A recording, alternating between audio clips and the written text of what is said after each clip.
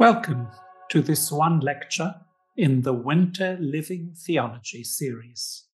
My name is Father David Neuhaus, and the title for this lecture is Learning to Read Backward from the Beginning.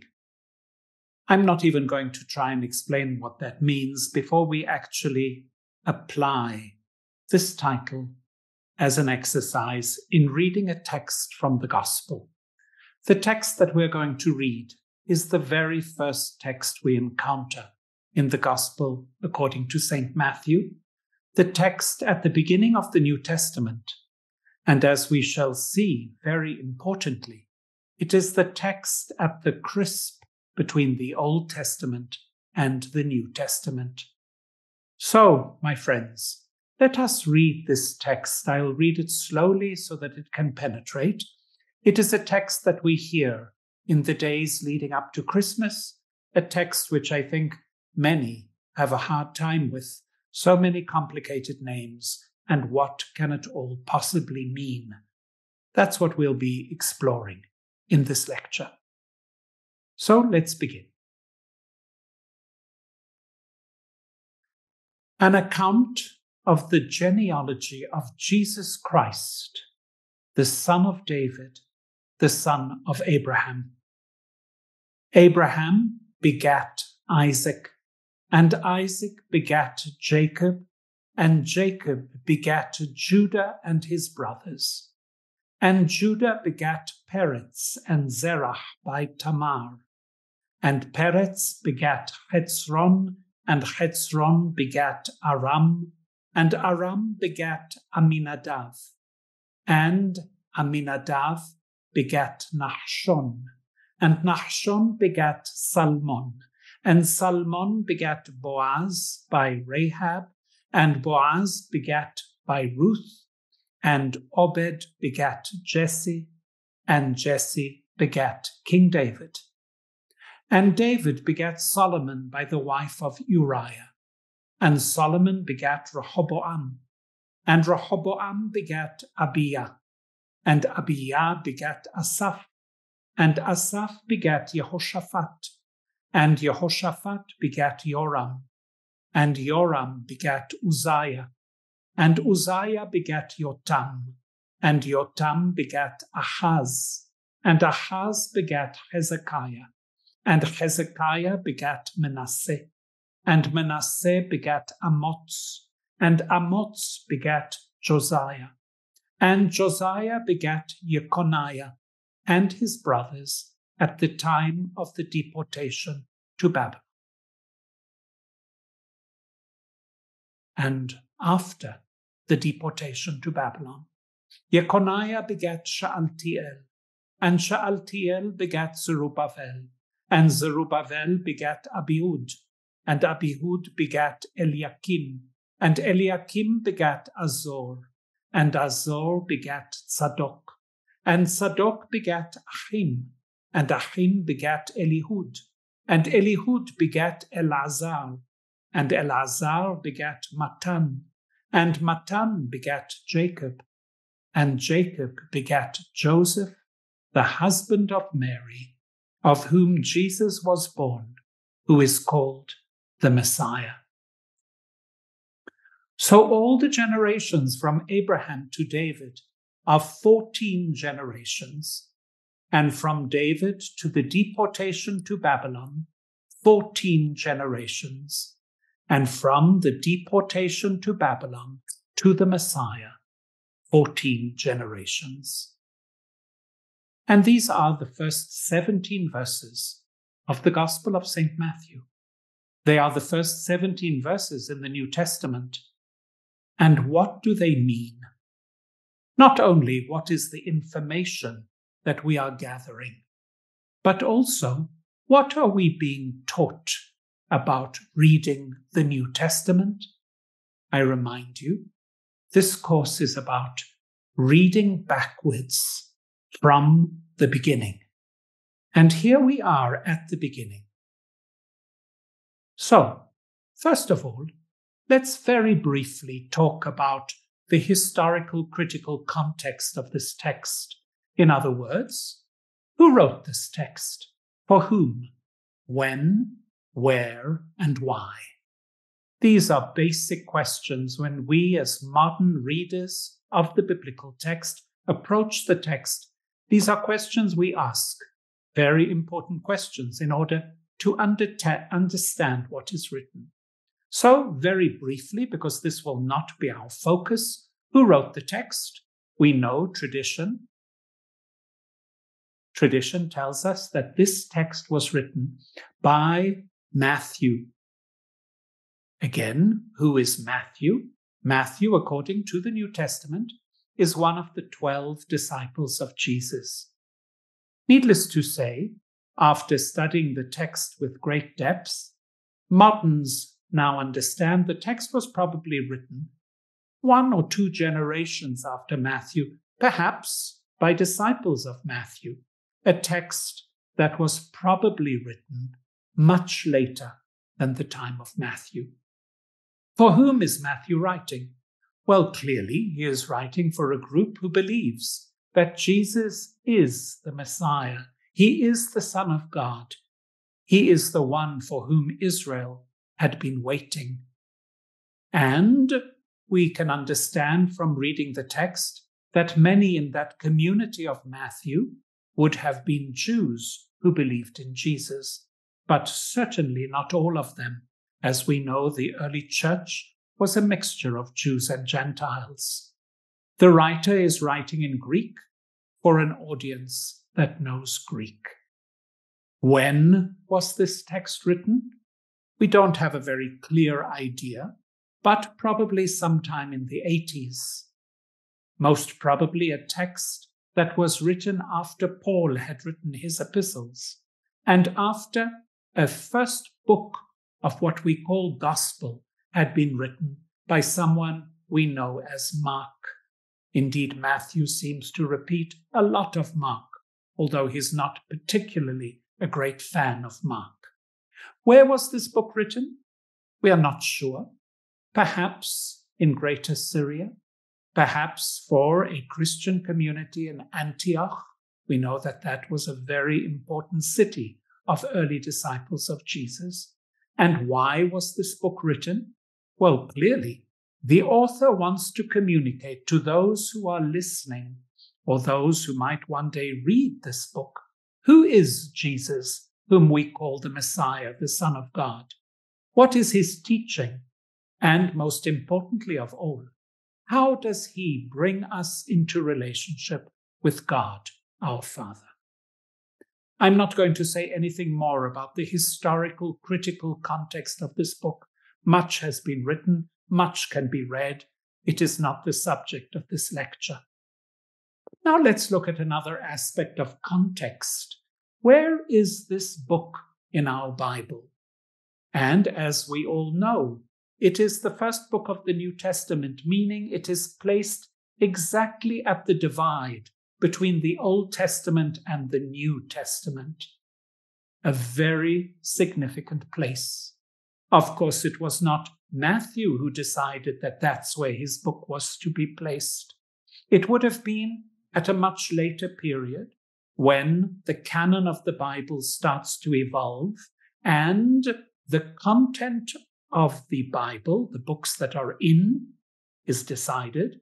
And then not only that, but when the pages are bound together, a certain order is decided upon, and Matthew would then be the first text of the New Testament. This perhaps has a lot to do with Matthew's constant, explicit reference to the Old Testament. Those many books of the people of Israel precede, in the book of the Bible, the books of the New Testament. Matthew's constant, explicit reference to the Old Testament is very much underlined in the first 2 chapters of Matthew. And the text that we read, which are the first 17 verses, indeed make that very apparent, as we will discover in the course of this lecture. But to make this point even more explicit, I do want to cite some of the first words that we hear from the mouth of Jesus, who comes in the Gospel of Matthew like a new Moses. Here you see this wonderful Byzantine icon of the transfiguration, with Jesus there transfigured, standing between Elijah and Moses. In his first great sermon, the first of 5, we hear Jesus say in chapter 5, "Do not think that I have come to abolish the law or the prophets. I have come not to abolish, but to fulfill. For truly I tell you, until heaven and earth pass away, not one letter, not one stroke of a letter will pass from the law until all is accomplished. Therefore, whoever breaks one of the least of these commandments and teaches others to do the same will be called least in the kingdom of heaven. But whoever does them and teaches them will be called great in the kingdom of heaven." Now, let's also say a word about the context of this book of Matthew within the New Testament. Again, we have stated it's the first book, but also it's the first of the 4 books of the Gospel. And the Gospel is the first part of the New Testament. In fact, traditionally, we divide the New Testament into 4 parts: the Gospel, history, wisdom, and prophecy. Some might not be familiar with this breakdown, so let's say again what we mean. We have 4 books of the Gospel: Matthew, Mark, Luke, and John. We have 1 book of history, the Acts of the Apostles, that talks about the history of the earliest community of believers, our mother church. Then we have 21 books that we might refer to as wisdom, written by the great teachers of the church, those who come to teach us how to live according to the message of Jesus. 21 books written by, 14 of them by Paul.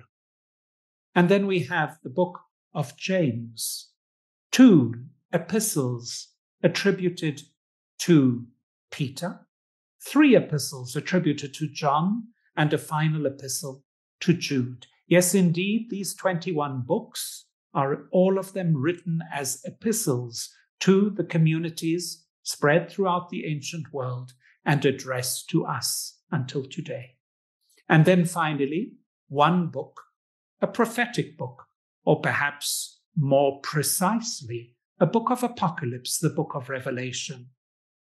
Please note, as I'm sure that you have, that this 4-fold breakdown of the New Testament corresponds to the traditional 4-fold breakdown of the Christian Old Testament: Gospel corresponding to Torah, the teaching. But the teaching in the New Testament become incarnate in Jesus. And then in the Old Testament, 16 books of history of the people of Israel.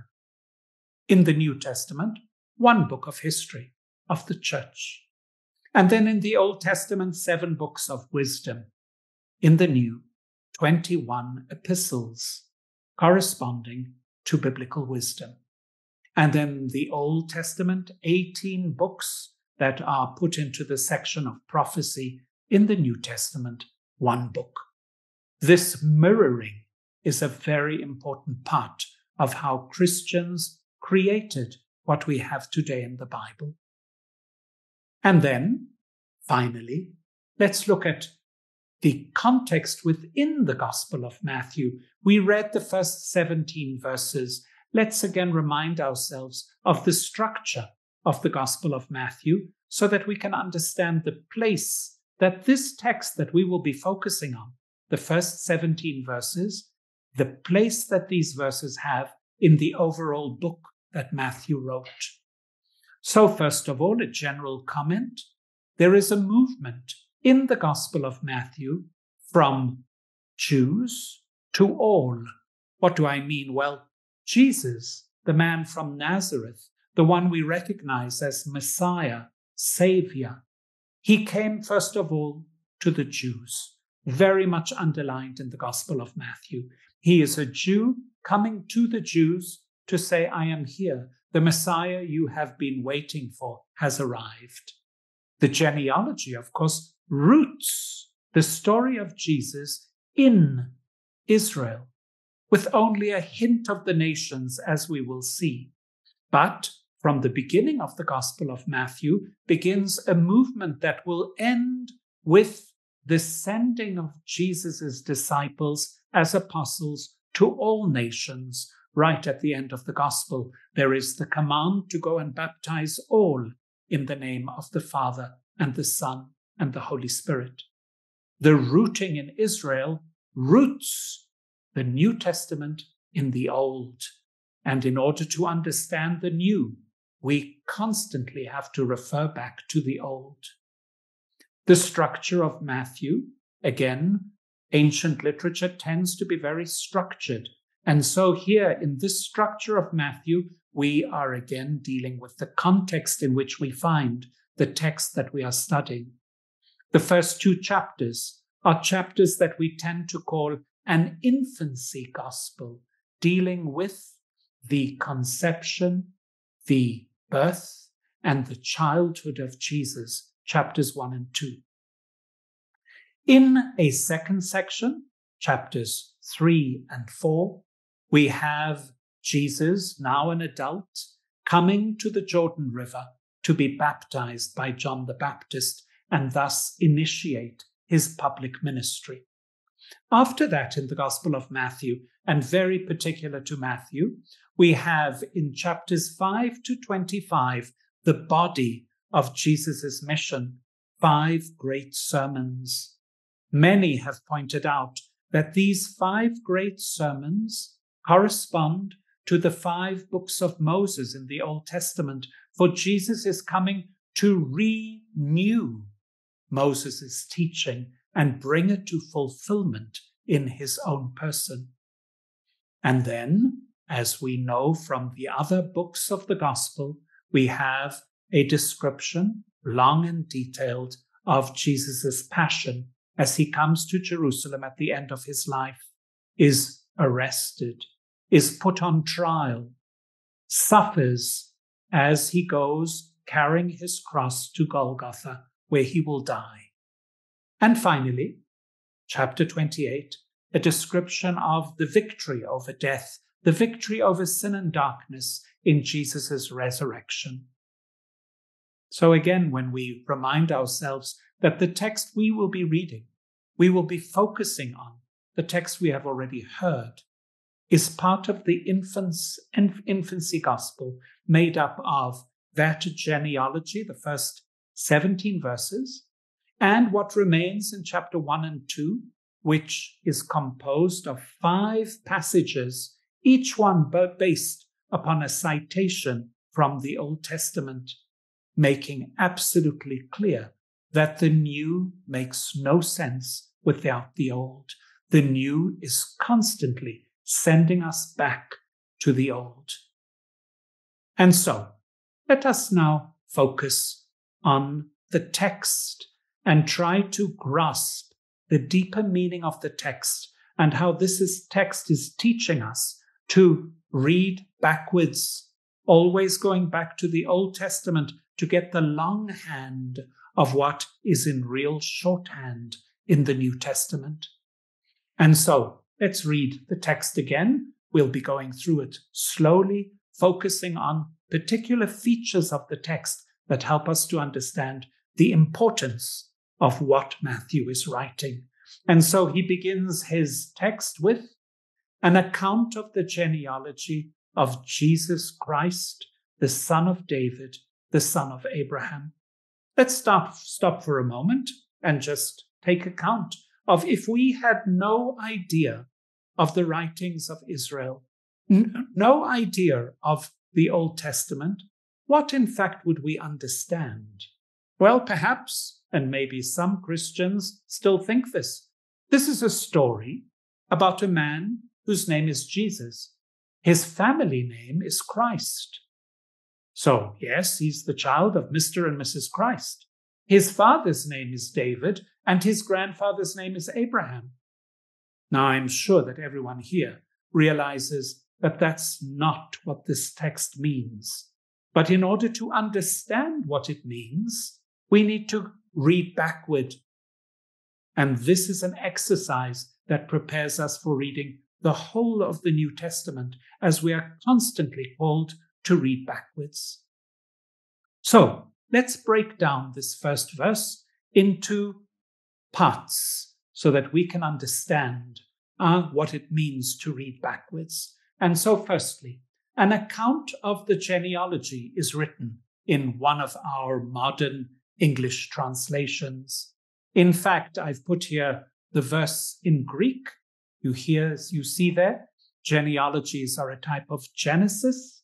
And so in Greek, the words are biblos, geneseos. And I've translated the book of the Genesis of Jesus, who is the Christ, the son of David, the son of Abraham. For those who know the Old Testament well, will remember that we've already encountered that exact expression, biblos, geneseos, twice in the book of Genesis. A word about this, important. The texts of the Old Testament, for their great majority, were written in Hebrew, but our New Testament authors knew them in Greek and wrote in Greek, for Greek had become a very important language of Jews wherever they lived. So this expression we find the first time in Genesis 2:4. These are the generations, our translation says. But in fact, what is written there is, this is the book of the Genesis, biblos, geneseos, of the heavens and the earth when they were created. That in fact appears at the beginning of chapter 2, where we are at the crisp between the first creation account and the second.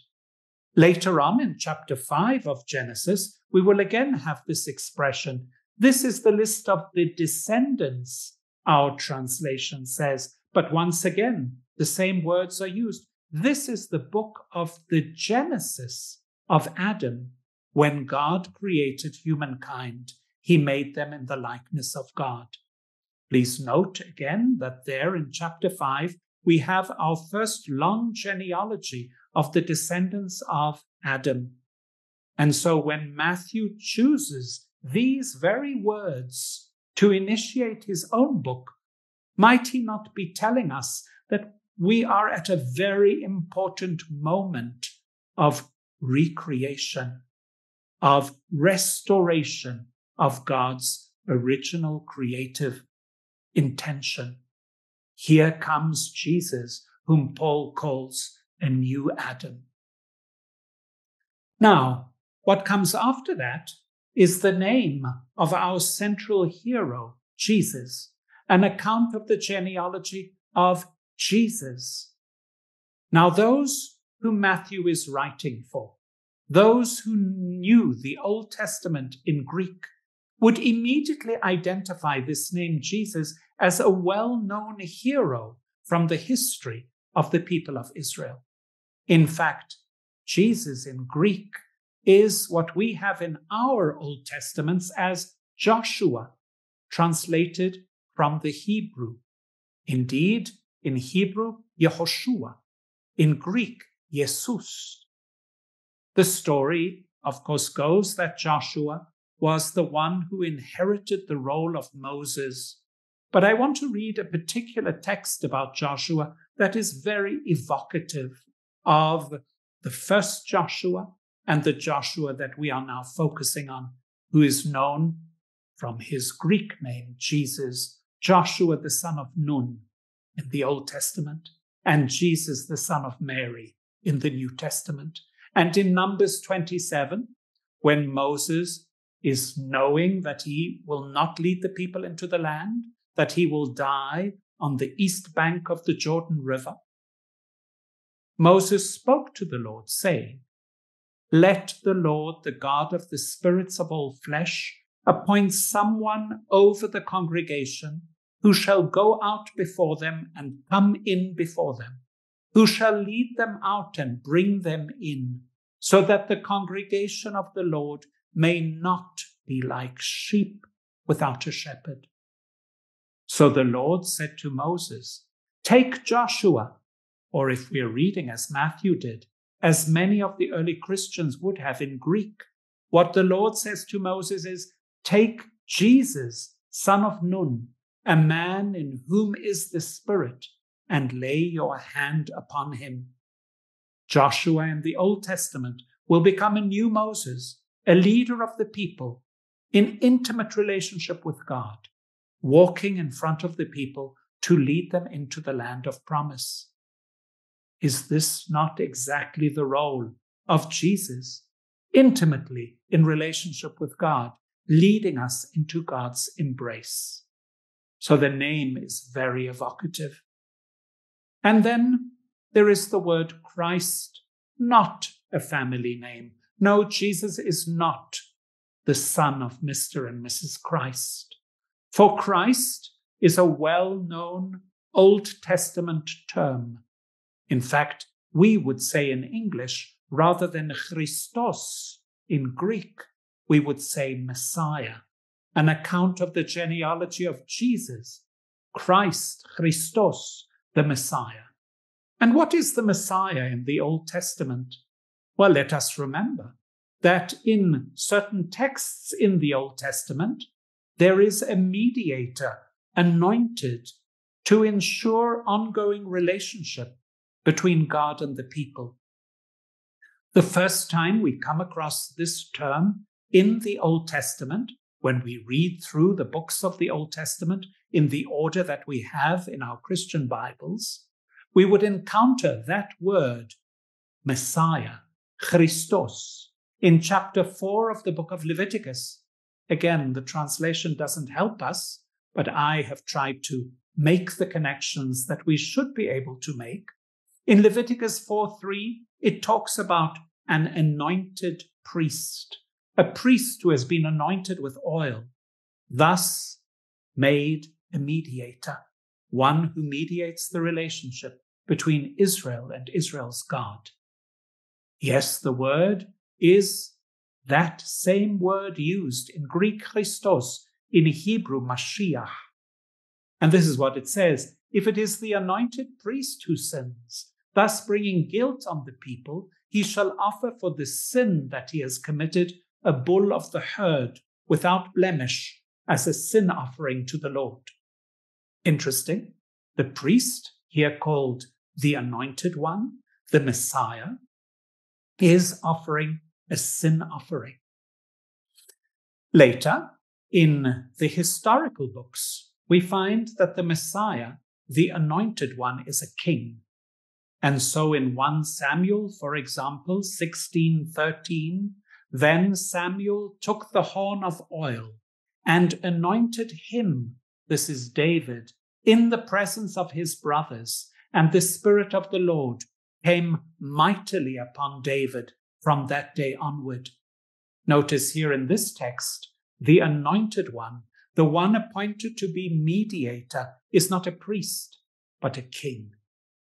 In fact, in another verse from the prophetic books, in Isaiah 45, we encounter a shock because that word Mashiach, that word Christos is used, but this time not for a king from Israel, but for a Gentile king, the king of Persia, Cyrus, whose great act with regard to the biblical narrative will be to open the tomb of exile, Babylon, where the people have been sent, deported there. We'll come back to that event in the text we have from Matthew.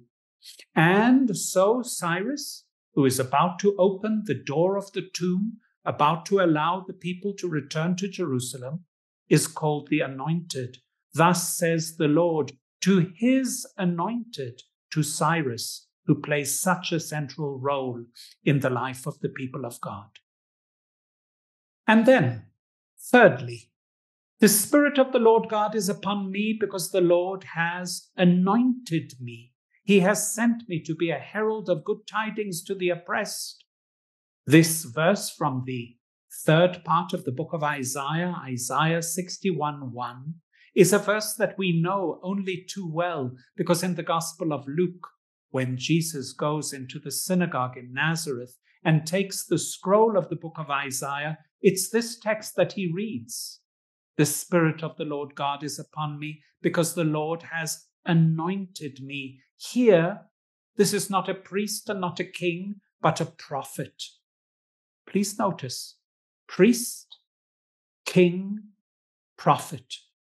Jesus as Messiah is also fulfilling these three very important roles in the life of the people of Israel. Three roles that are made explicit and focused upon in the Old Testament. But we are used to Christ, Messiah, being associated with some kind of eschatological, end of days figure who comes as Savior. Please notice, until now we have not encountered that in the Old Testament. The Anointed One is a priest, a king, and a prophet in the life of the people. But in a very late Old Testament text, the fourth of the prophetic books in our Christian canon, we have the book of Daniel. And in chapter 9, that same word, Mashiach Christos, is used. And there, the text, written originally in Hebrew, says, "Know therefore and understand, from the time that the word went out to restore and rebuild Jerusalem, until the time of an anointed priest."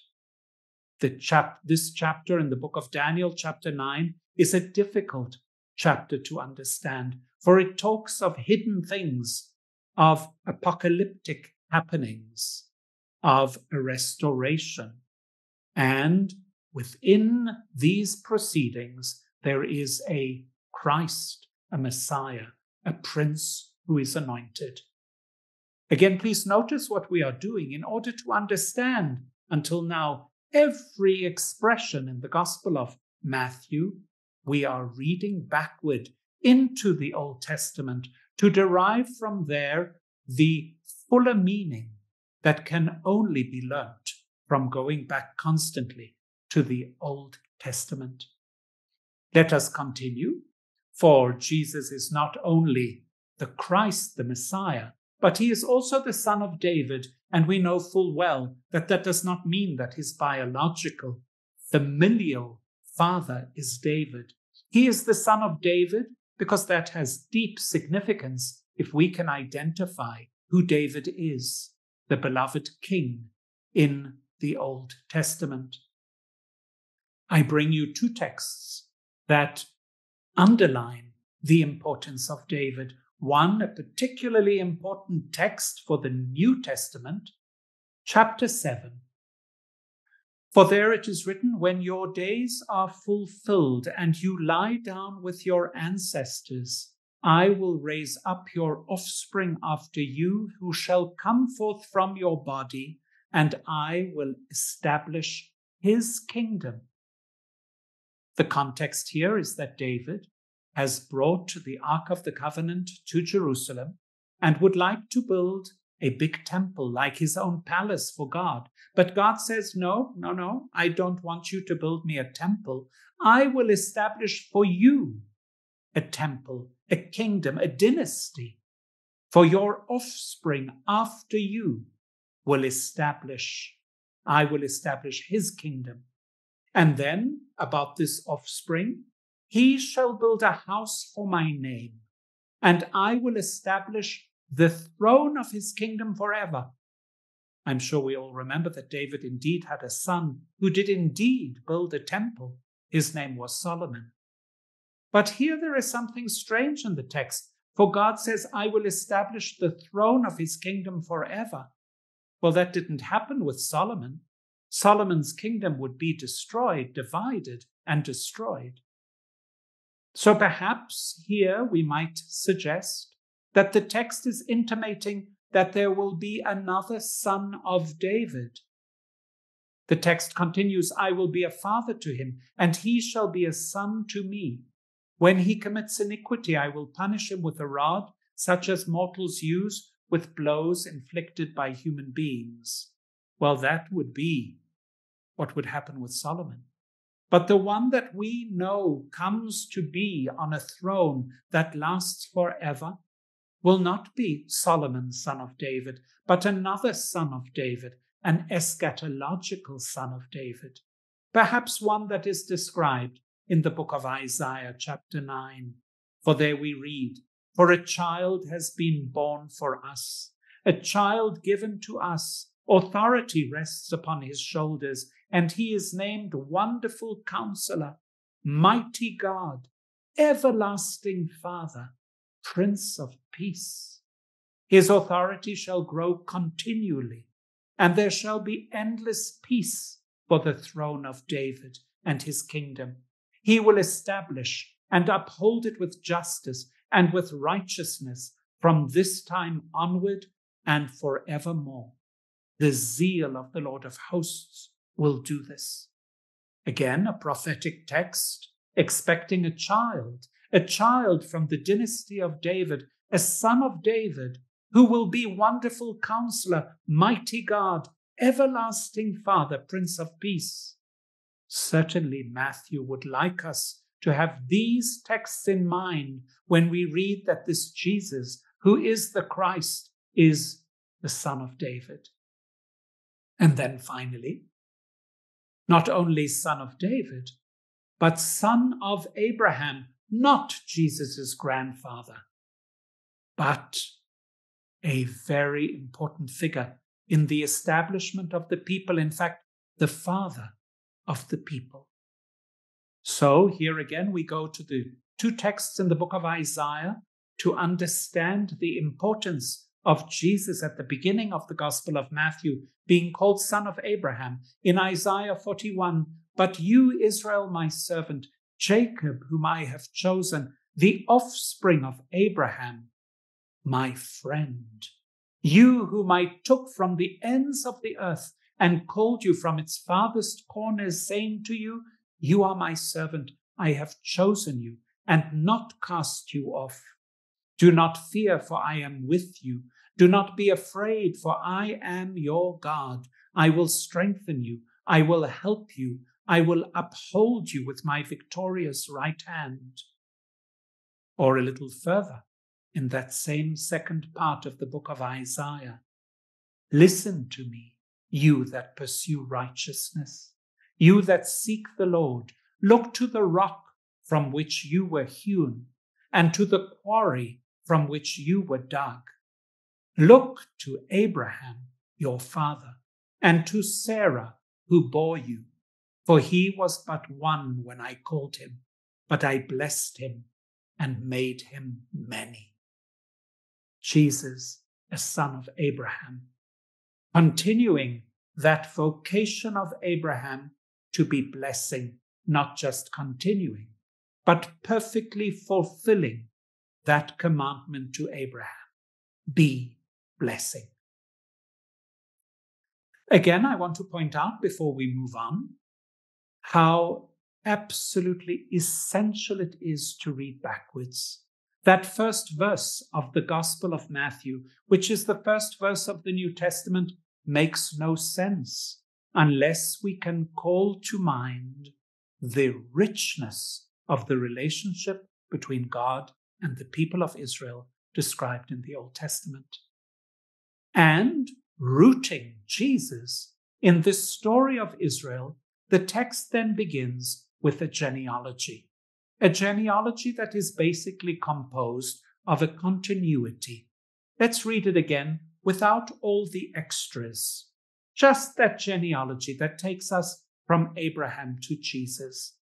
Abraham begat Isaac, Isaac begat Jacob, Jacob begat Judah, Judah begat Peretz and Zerah, Peretz begat Hezron, Hezron begat Aram, Aram begat Aminadav, Aminadav begat Nahshon, Nahshon begat Salmon, Salmon begat Boaz, Boaz begat Oved, Oved begat Jesse, Jesse begat David, David begat Solomon, Solomon begat Rehoboam, Rehoboam begat Aviyah, Aviyah begat Asaph, Asaph begat Jehoshaphat, Jehoshaphat begat Joram, Joram begat Uzziah. Uzziah begat Jotam. Jotam begat Ahaz. Ahaz begat Hezekiah. Hezekiah begat Manasseh. Manasseh begat Amos. Amos begat Josiah. Josiah begat Jeconiah. Jeconiah begat Shealtiel. Shealtiel begat Zerubbabel. Zerubbabel begat Avihud. Avihud begat Eliakim. Eliakim begat Azor. Azor begat Zadok. Zadok begat Achim. Achim begat Elihud. Elihud begat Elazar. Elazar begat Matan. Matan begat Jacob. And Jacob begat Joseph. And so we arrive at Jesus. Needless to say here, what Matthew is underlining is that continuity of a seed that brings us to Jesus.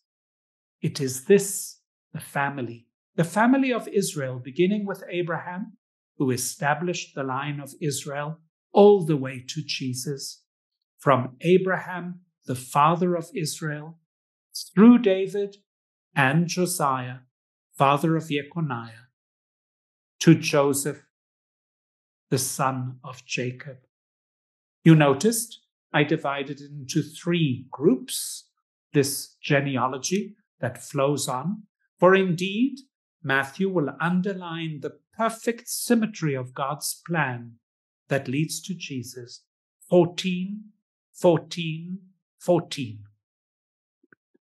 The importance given to that perfect symmetry is revealed in the additions to the text that now I want to look at closely. You remember, of course, that when we read the text the first time, there were all kinds of exceptions to the simplicity of a father begetting a son. Let's look closely now at those exceptions. And I start with something that perhaps you didn't even notice, but there is a first exception to this simple unit, a father begets a son, in 2 places in the text where it says, and let's read those verses again, Abraham begat Isaac, and Isaac begat Jacob, and Jacob begat Judah and his brothers. Nowhere else are brothers mentioned except in one other place, and that's later in verse 11, and Josiah begat Jeconiah and his brothers at the time of the deportation to Babylon. Now, one of the striking things about this text is that it focuses simply on a list of names, for the most part. No historical events are mentioned. Among the greatest historical events, of course, would be the meeting of the people at Sinai with their God, the receiving of the Torah. Not mentioned in this text. But by adding twice in the genealogy and his brothers, our attention is drawn to these particular generations. Now, I hope that you remember, and if not, I help you with that memory. At the time of Jacob begatting Judah and his brothers, the people left the land of Israel and went to Egypt, where they stayed for 400 or more years, a big part of that being slaves to Pharaoh. It will be a mighty act of God that will bring the people out of Egypt in order to come to the land and possess it. So that's a first, and his brothers, reminding us of Egypt and the greatness of God in Egypt. And then a second time when it talks about brothers is at the time of Josiah, the just king, begatting Jeconiah and his brothers, among them very unjust, unfaithful kings. And this is at the time of the deportation to Babylon. Indeed, and his brothers reveals to us moments when the people are led out of the land and will be brought back by the power of God. So, no events mentioned, but events implied if we know to read backwards. Egypt and Babylon being extremely important moments in the memory of the people, a people of slaves, becoming a freed people when God leads them out in order to go to the land.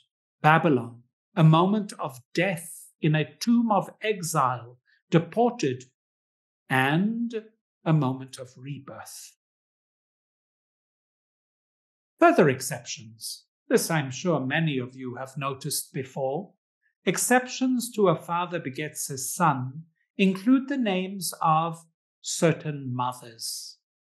Let's read those verses. And Judah begat Peretz and Zerah by Tamar, the first woman mentioned, and Salmon begat Boaz by Rahab, a second woman mentioned, and Boaz begat Oved by Ruth, a third woman mentioned, and then David begat Solomon by the wife of Uriah, the name not mentioned, but a very important event evoked, and Jacob begat Joseph, the husband of Mary, of whom Jesus was born. Now, what is going on here with the mention of these names of certain women? Again, in order to understand at least 4 of them, we need to go backwards, read back into the Old Testament, and remember the stories of these women. I might say, and I'll explain hopefully in the next few moments what I mean, these are all problem women. Tamar played the prostitute.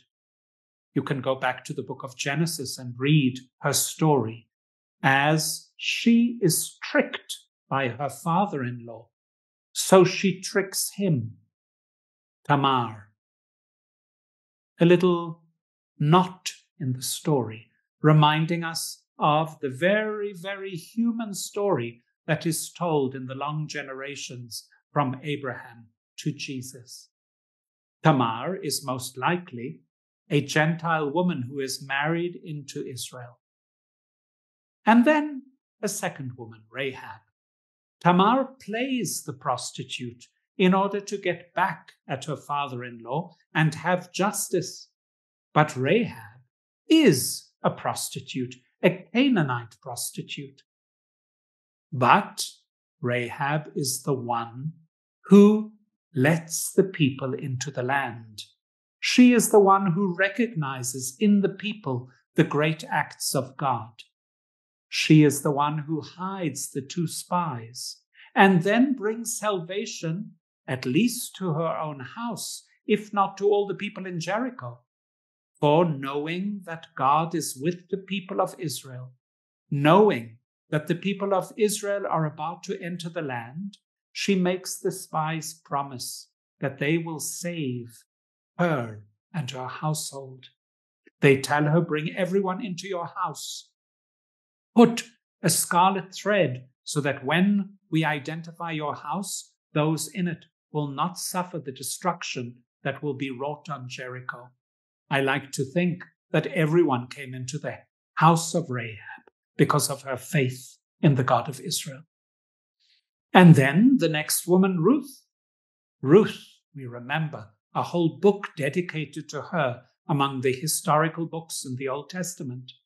Ruth, a surprising figure. Ruth is a Moabite. Moabites not only are not Israelites, they are not only a foreign people, but in the book of Deuteronomy it is written that they must never be allowed to come into the people of Israel. But Ruth, because of her faith and her fidelity to her mother-in-law, not only becomes a member of the people of Israel, but she becomes the great-grandmother of King David. Ruth, the Moabite, brings blessing into the midst of the people of Israel, brings light, the light of her faith, to the town of Bethlehem. And there begins the preparations over a number of generations for the birth of David. Interestingly here, Matthew gives us a piece of information, or perhaps more a theological datum, that Rahab and Ruth have the relationship of mother-in-law and daughter-in-law, a very interesting addendum that we get from the Gospel of Matthew. Rahab the Canaanite prostitute, woman of faith, brings salvation to her people. Ruth, a Moabite, destined to be excluded forever from the people of God, comes right into the midst of the people of God, and from her descendants will be born David. And then we come to the fourth woman, wife of Uriah. We know her name. Her name is Bathsheba. But why is she named here as the wife of Uriah? Well, indeed she was. And because of the terrible sins of David, Uriah was killed. A very big knot in the story. Solomon, begotten by David from the wife of a man who David had put to death. Again, we can remember that story by going back and reading the second book of Samuel, a very difficult moment in the life of God's beloved King David. And finally, the woman we know only too well, for she is Jesus' mother and ours, Mary. But notice the knot again at the end of this long generation where father begets son. Right at the end, that very important process where a father begets a son is interrupted when Joseph is described as the husband of Mary, of whom Jesus was born. A word about this. Joseph is indeed the father of the child who is born, but God intervenes so that he is not biologically the father. God intervenes so that Jesus is the Son of God, but Joseph will be called to play the role of father. Without Joseph, there will be no Jesus, for Mary might be put to death for being pregnant without yet being with her husband Joseph. And a series of events in the rest of chapter 1 and 2 in the Gospel of Matthew show how important it is that Joseph is on the scene. Joseph, the man who communicates with God through dreams, is indeed a father to Jesus. One more important difference. A father begets a son. You might have noticed that in the long line of kings that follow the mention of Jesse begat David, only David is called king, and Jesse begat King David. I think here again Matthew is drawing our attention to the history of kingship in Israel, a tragic history. For God did not want God's people to have any other king than God. Indeed, that people went out of Egypt singing, God will reign over us forever. The song of the sea Moses taught to the people as they crossed over the sea, and that song is to be found in Exodus 15. God's kingship is what characterizes Israel. They are to be the kingdom of God. But we know that looking around at the nations, Israel is constantly tempted, and tempted also to make kings over themselves. Yes, the story of kingship in Israel will be for the most part tragic. And David is mentioned, again, having begotten Solomon from the wife of Uriah as a sinful king. If David is great, it is because he can hear, and you see in the illustration here, Nathan coming to David and telling the parable that will awaken David to a moment of rage and judgment, not yet realizing that he's judged himself as a terrible sinner. Nathan's parable of the rich man who takes away the poor man's beloved ewe lamb and makes him into a meal for the guests that are visiting. David says that man must die, and only then does David realize that that's what he's done by ripping Bathsheba away from Uriah And when Uriah will not cover up David's adulterous sin, David has Uriah slaughtered. The history of kingship is not a glorious history, for God must be king in Israel. In fact, in chapter 2, the king we encounter in Israel, Herod, will seek to destroy, to kill Jesus himself, and as collateral damage, will destroy and kill all the babies born in Bethlehem, a real Pharaoh, one from whom the people must be liberated. But Jesus, the Messiah, is our King, for indeed we must proclaim only God as King. That little word added into the genealogy makes us reread the history of kingship in Israel. And again, it is a story deeply intertwined with human sin. Finally, one last addition before we deal with the problematic ending of the genealogy. One more exception to that unit father begets son, and a very important addition. In chapter 11, we hear about Josiah, who begat Jeconiah and his brothers at the time of the deportation to Babylon. I have always told those I teach, after that verse 11, we must pause, a long, pregnant pause. The deportation to Babylon implies the death of the people of Israel. Of course, because of sin, this Son of God, Israel, in the Old Testament, Israel is called the Son of God. This Son of God, the entire people of Israel, has died and been buried in the tomb of Babylon. After reading the words in verse 11, Josiah begat Jeconiah and his brothers at the time of the deportation to Babylon. Stop, pause, recognize the catastrophe. This is a kind of Holy Saturday. The Son of God, the people of Israel, has been buried in exile. It is only after a long pregnant pause that we should read in verse 12, and after the deportation to Babylon. Indeed, and after the deportation to Babylon. This significant word here is after, for there is no after death. Death is the end. Death is a finality after which there is nothing in the natural world. That word after, very simple, banal word, implies the greatness of God. God intervening in history so that God can be faithful to God's people, that God, through God's people, can recognize God's plan.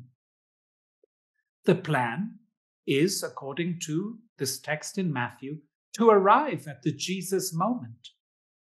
But without God's direct intervention, bringing the people back to the land, allowing Jerusalem to be rebuilt. These events that are described at the beginning of the book of Ezra are the extremely significant pointers to a God of the resurrection. Notice in this etching, I have put a picture that represents the valley of the dry bones. There is Ezekiel calling out, breathing onto these bones that take flesh and rise up. This is the dead people of Israel rising up at the time of Cyrus to go out of the tomb and back to Jerusalem to rebuild the holy city. God is renewing God's covenant, renewing God's people in an act of resurrection.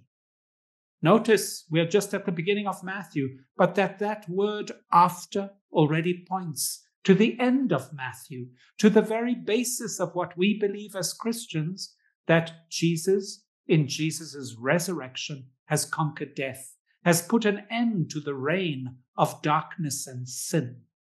This is what the prophets of old have foretold. This is what the people of Israel, in a certain sense, experienced with the return from exile.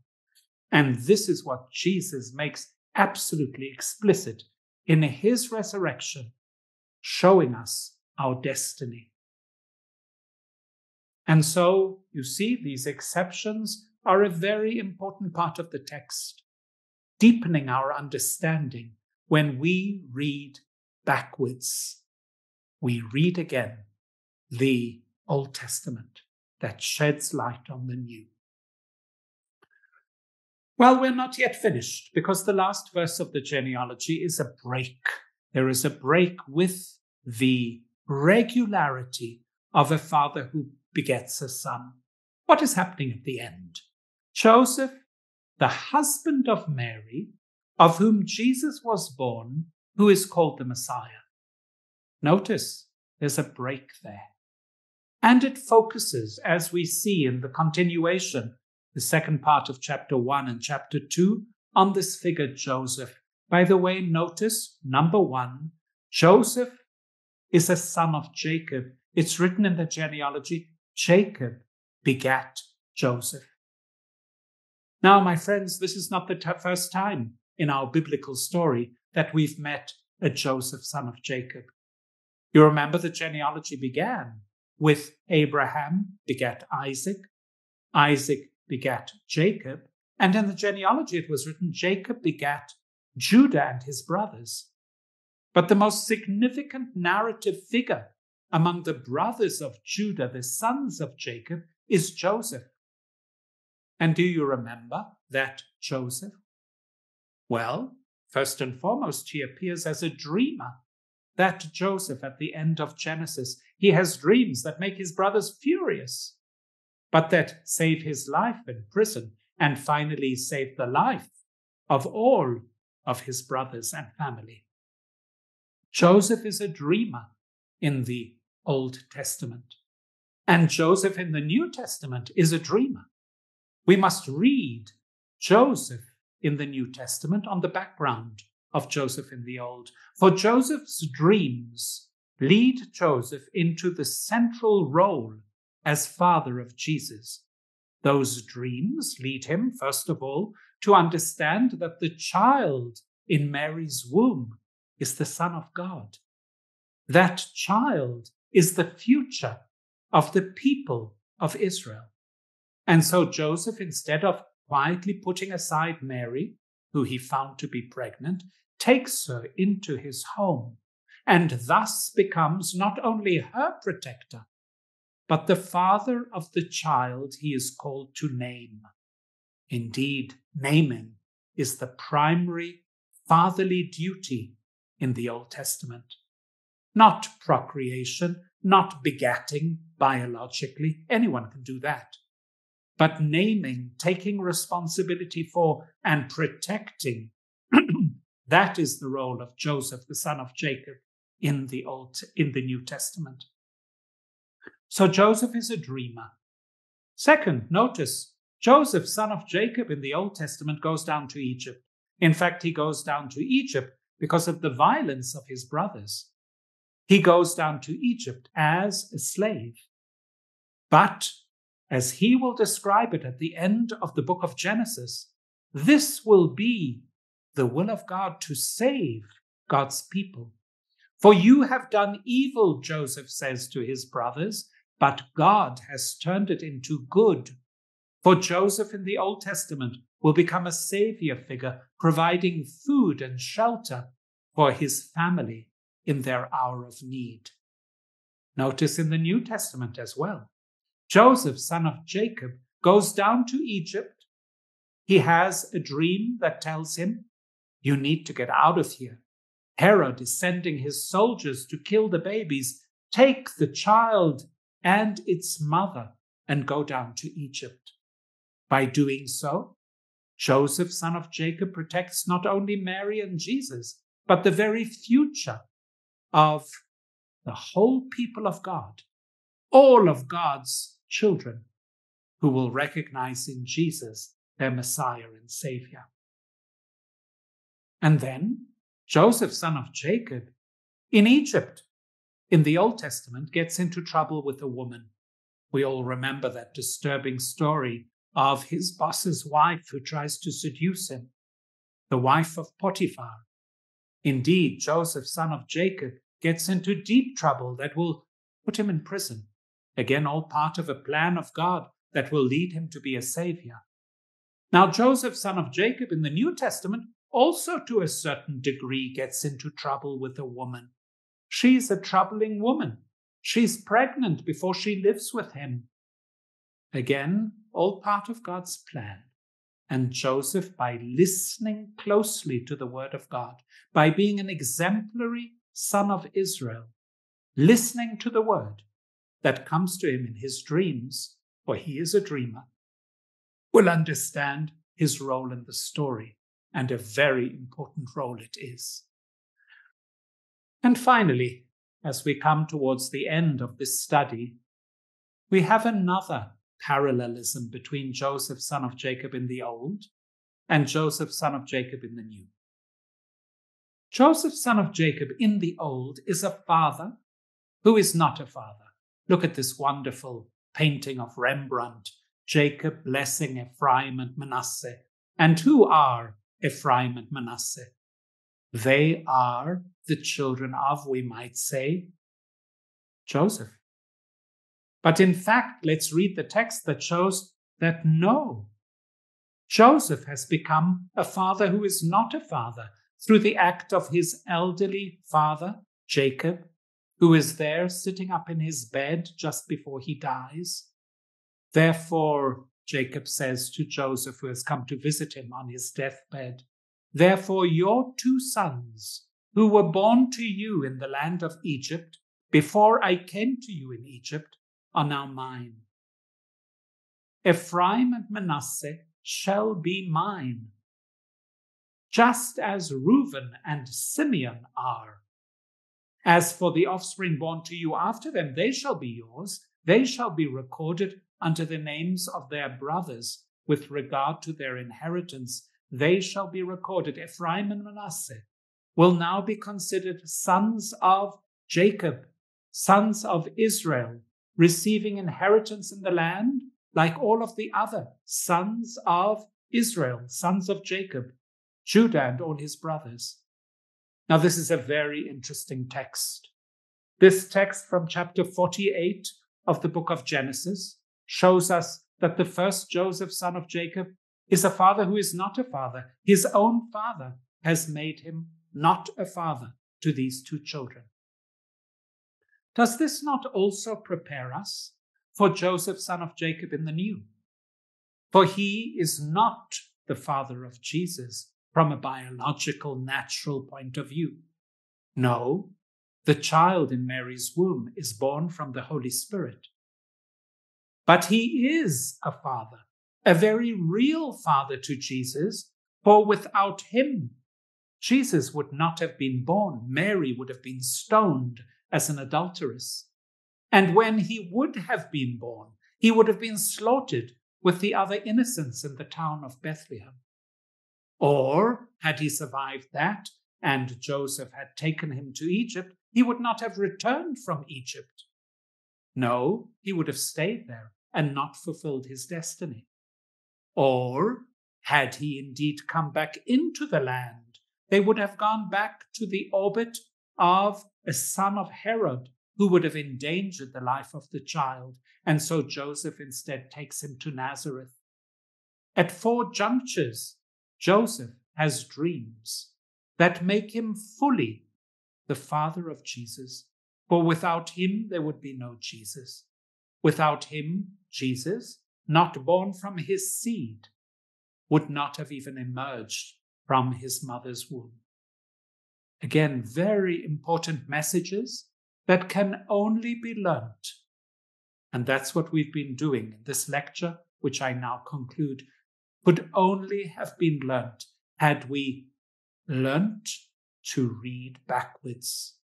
As we read the New Testament, going on from this first text, Matthew 1 to 17, that's all we've done in this past hour and a bit, is looking at that text and seeing how intensively, how intentfully the text points us back to the scriptures of Israel. For indeed, our language in the New Testament would make no sense were it not for its rootedness in the long history experience of the people of Israel in the Old Testament. For this reason, of course, the Church has always insisted that the Old and the New form one book of the scriptures of the Church. So, I come to the end of the lecture and insist that we must learn to read backwards, and the beginning teaches us how to do that. That's the exercise that we have done. And let's conclude with one more citation from the Gospel of St. Matthew. Right at the center, at the end of chapter 13, the end of Jesus' third great sermon. He has 5 of them, as we pointed out in the Gospel of Matthew, and the fact that this is the third makes it the central one. Right at the end, he says, Jesus, and he's saying to us, to his disciples, and he said to them, therefore every scribe who has been trained for the kingdom of heaven is like the master of a household who brings out of his treasure what is new and what is old. The newness that Jesus is can only be understood if we understand the fabric out of which Jesus is woven, the scriptures of Israel in the Old. So, thank you for being with me. Thank you for learning together. I do, in a last slide, want to give credit where credit is due to one of the great theologians and exegetes of our modern times, and give you a reference to a wonderful book that he has written that has inspired me to go deeper and deeper into the understanding of the relationship between the Old and the New. His name is Richard Hayes, and he wrote a wonderful book published in 2014 called Reading Backwards, Figural Christology and the Fourfold Gospel Witness.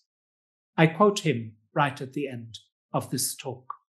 We learn to read the Old Testament by reading backwards from the Gospels, and at the same time, we learn to read the Gospels by reading forwards from the Old Testament. Thank you very much for being with me.